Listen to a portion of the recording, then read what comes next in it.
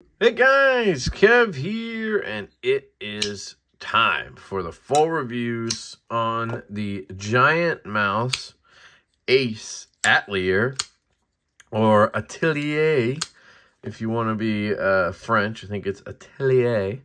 I'm going to call it the Atelier. You guys let me know in the comments what I did wrong or said wrong. Love to hear about that. But first and foremost, I want to say these were provided by Giant Mouse Knives. So I signed up for their affiliate program. So take what I say with a grain of salt if that's something that matters to you. This is actually the second batch of knives from them. I got 2 of these, and they had some QC issues, and they replaced them. If you watch my unboxing disassembly of these knives, these also had, minor issues. This one was very minor. It just needed to be tightened.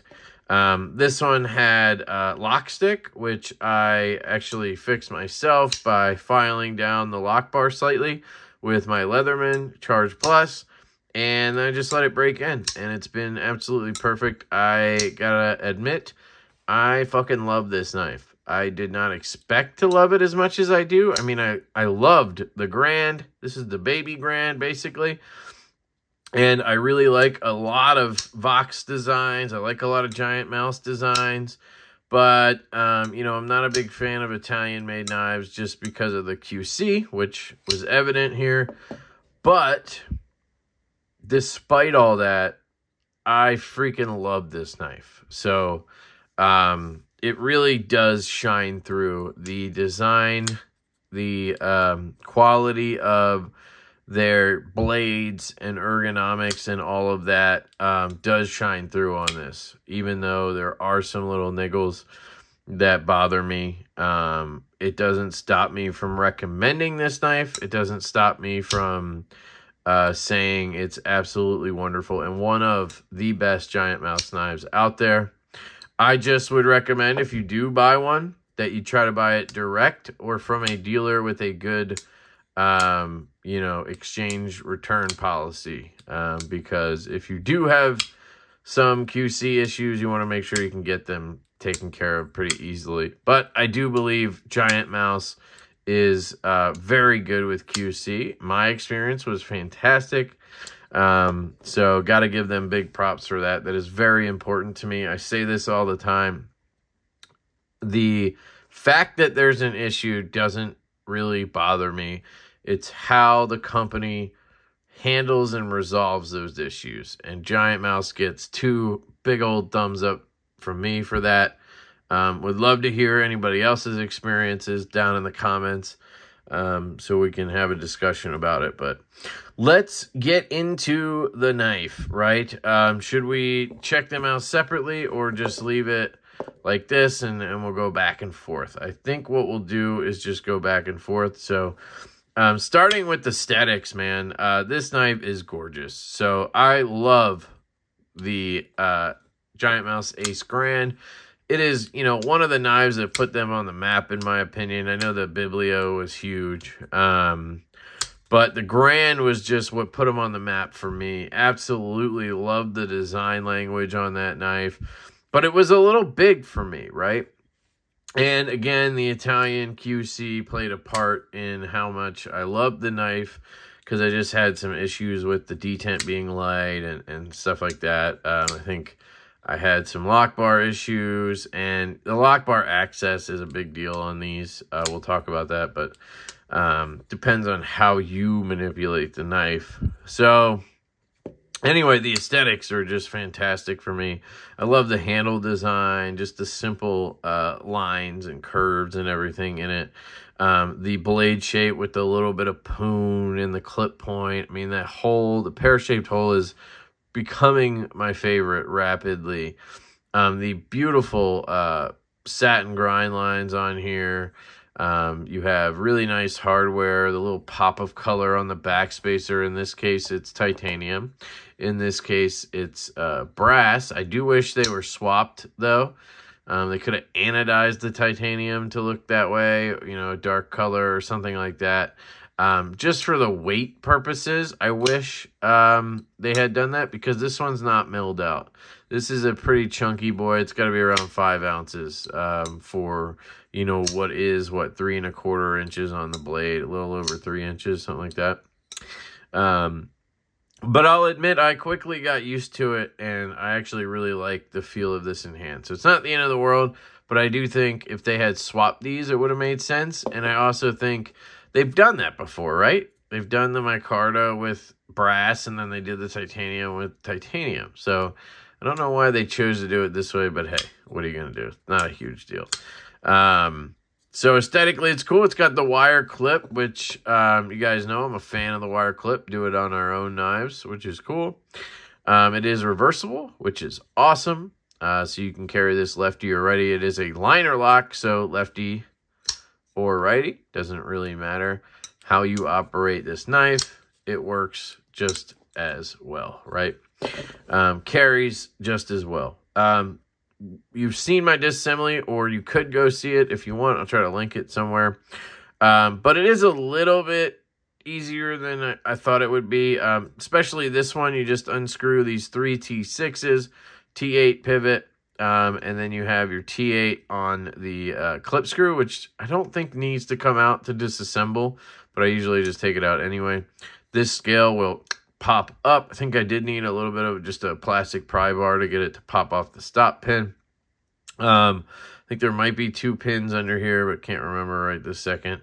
And then you just have your standard, you know, stop pin pivot situation. It does come with steel cage bearings, brass cage steel bearings. Pretty sure that's how it was. Definitely steel balls, which is unfortunate. Italy needs to stop doing that and start using ceramic. I swapped both of these out for ceramic. I did try skiffs, but this one just would not center up. It went too far over to this side with skiffs, so I just put in some basic brass caged ceramic ball bearings, and it honestly did make a big difference in the action and just the feel. The steel just does not feel as good. Both of these feel way better on the ceramic balls. This one has a liner in here. So you take these screws off, and then this one, I think that's why I'm confusing it. This one, you do have to take the clip screw out, and then this piece will come, obviously the pivot, and then this piece will come out, and then there's a liner. This one doesn't have that liner, so you don't need to take that screw out. But once you take the clip screw out, then you take this off, and the liner will be there. Then you got to pop the liner off, obviously. And then, you know, pivot, blade, all that stuff comes off, and you are in. Not super complicated, but not like a quick and easy disassembly. If you want to see me do it 5 times in one video, go check out my disassembly video.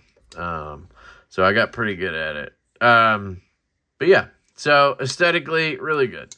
Ergonomically, it is very, very comfortable in hand. Now, you know, it is a smaller knife than the Grand, obviously, and some people are going to take issue with this grip, and they're going to say, oh, it's too small, my pinky's hanging off or whatever, right? I have a large glove-sized hand, and I'm essentially, you know, coming off the handle here. Well, that's not how I hold a knife, right? If it has a flat spot, I use it as a choil, and this is meant to be held that way. I'm pretty sure it's meant to be held that way, because when I choke up like that, my thumb lands where? Boom. Right on that jimping. If I hold it back here, you know, I'd have to reach up to get to the jimping. So I'm pretty sure they want you to climb up here. And some people don't understand that. Some people don't want to do that. But if you look at a knife like Vero, like, why would you hold this back here when you have that perfectly flat spot that's like a choil, right? But there are people out there who just don't think that it's meant to be used that way, right? Here's another example. Kaiser drop bear. A lot of people are just going to hold it like this. Sure, it works just fine, but you can choke up like this. So it's, you know, obviously up to you, but if you're going to get this knife and only hold it back here, it might not be that comfortable, right? Now I have the clip sort of there. If I hold it in the right hand, you know, now the clip's kind of burying into my palm a little bit. But if I just choke up like I'm supposed to, in my opinion, It feels really good. I feel locked into the knife. Let me grab the one that has the lefty side clip. I feel locked into the knife. That clip rests nestled now. This part is past my palm, right? You see that? So it's not digging in, where if I hold it back here, where are those tongs at? Well, they're right into my palm. It's kind of uncomfortable. But this is how you hold it, and it feels fantastic. So if I'm doing any kind of slicing and stuff like that, you just hold it like that, you know? And then if you're doing stuff utility style, you're holding it like this. I just don't see the need to hold it back here.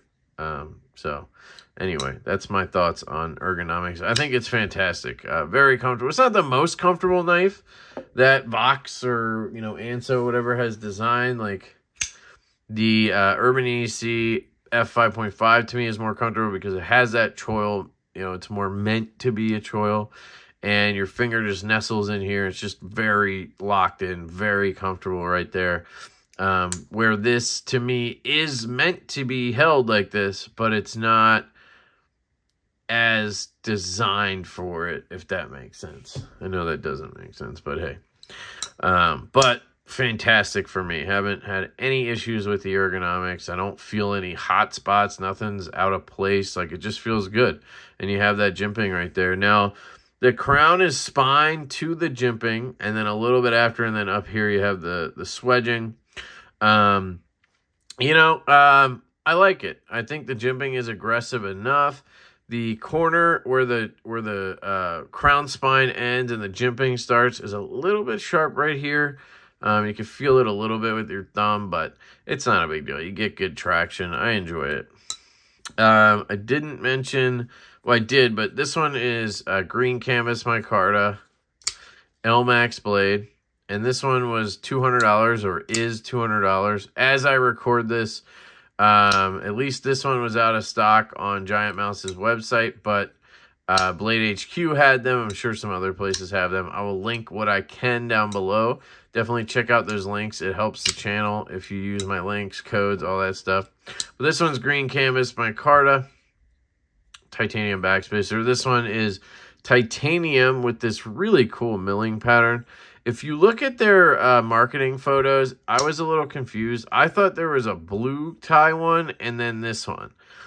But it's just the lighting and the angles and whatnot that they have in those photos. So it looks blue sometimes.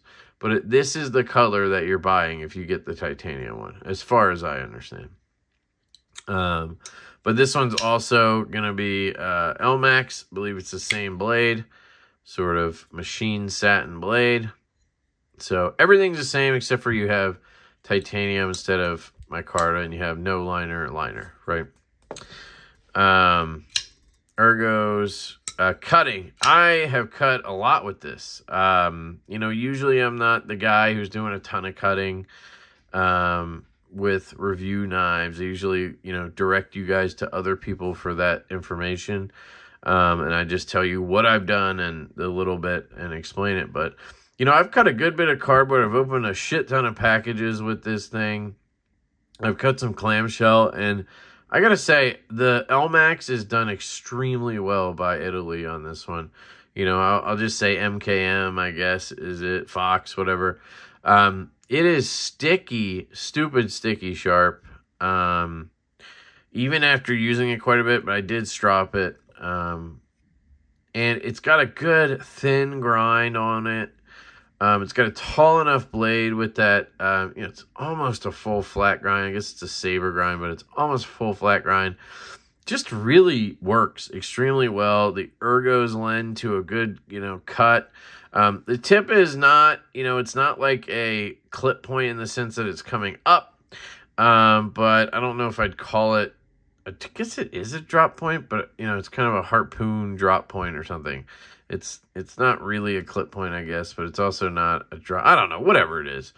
It's really good. You know, I haven't had to do a ton of utility cutting, but I've had to get into packages like this, you know, and it's worked perfectly fine. I cut out some shipping labels with it, had no issue, because I returned some shoes and I had to actually print the label and cut it out. But yeah, it cuts extremely well. The LMAX feels, in my opinion, like it's done really well. it does strap back really well. And, you know, I can't speak to, you know, the heat treat or anything like that, but it feels better than other Italian knives I've handled. It feels better than their M390 for sure.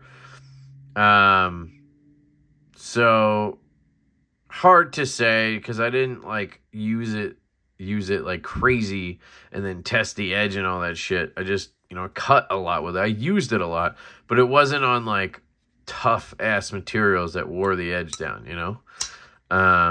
But I think they did a great job with it. I'd love to see somebody, you know, hardness test it and get all that information. But honestly, it performed fantastically for me. So I don't really need to think about that. I'm not really worried about it. I'm going to say it's great. So there you go. I mostly used this one because this one dominated my pocket. But I did use this one a little bit. And it was just as good. Basically the same, right? Carry. So same thing here. I mean, it's fantastic. Wire clip goes in deep. You have a nice flush seated screw. I did notice that when you flip the clip over, you'll see how that screw kind of sticks up a little bit there. But if you look at, say, the micarta one here, it sits flush, and that's on the right side. It's really weird. So I don't know what that is, but both of these went on this side, on the lefty side, that screw just sticks up more. And yes, I tried tightening it and all that stuff. Tried a bunch of stuff. Nothing worked. So it's fine. It's just kind of odd that it doesn't seat as far on the left side. But this one's obviously going to be lighter weight. This one's probably right around 3 ounces, and this one's like 5. So take that into consideration. Personally, when it comes to the acoustics, the feel in hand, the looks, and everything, I will take those 2 extra ounces and go with the titanium. But some people will not accept that. They will have to have that 3 ounces. So you are going to be looking at micarta, my friend. Sounds. So this one, oh, man, it's got good pops. It's broken in really nicely. At first, and it could have been the first one I had that they replaced, I'm not sure. It had a really kind of tingy, ringy sound that really, to me, screams poor tolerances in there on the liner. I know that because of our own knife, the Mash, where I wanted that tightened up for V2. But this one sounds great. Just a good click and pop. Nothing rattly or like reverberating, if that makes sense. So the sounds are really good on this one. The micarta one, little duller, but still good.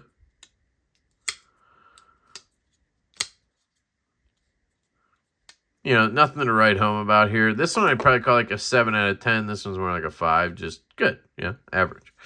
All right, action / fidget factor. Let's sort of get into the nitty gritty on some stuff. Now, first I want to note, I've now handled 4 of these, right?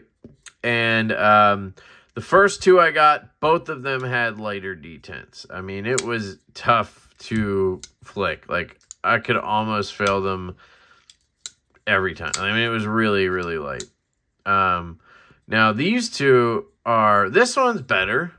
Like, you can give it just a normal flick, and it flicks out. Thumb flicks are money on these. Really good thumb flick. You can see it. You know, no detent lash. It's not shaking out or anything. Not the best detent, but definitely serviceable. I would be fine with it if this is what I had, right? Now, this one is money. I mean, this one just pops out, fires. This is the perfect detent for this knife, in my opinion. Right? Now, because of that, you have more lock bar tension, obviously. So it's a little bit tougher on the thumb to get, you know, to move it. Where this one, because it's a little bit lighter detent, a little less lock bar pressure, is real easy to just slide right out of the way. So these are trade-offs, guys. This is the kind of stuff, you know, yes, you can tune lock bars to be strong detents with not a ton of pressure. You can do all that. But, you know, most of the time, that's just going to be the way it is, right? You're going to have a stronger lock bar pressure with a stronger detent. So you got to decide what you want, right? I would prefer this stronger snap detent and just having to deal with a little more on the lock bar. And it's broken in, so that's the thing. This one came with that stick. I got that figured out. And now I've just it's just broken in. It's gotten easier and easier to push out of the way. To where now either my thumb is just used to it or it has broken in and it's just fantastic. It's second nature at this point, right? So I would take this one 9 out of 10 times or 10 out of 10 times, but this is perfectly fine. Closing action is, you know, it's not going to drop to your nail, and this is where we're going to talk about lock bar access, but you'll see there it's a shaker. Even with the ceramic, it's a shaker down, but it's not like bad. It's just, you know, a little bit of shaking, and it's very smooth. So I don't close them that way usually. I just go like this. And this one, same thing, but just a little more droppy.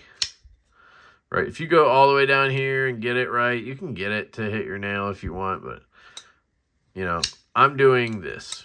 And that is where we get to the lock bar access. And this is going to be most people's biggest gripe with this knife, besides the Italy and all that stuff, right?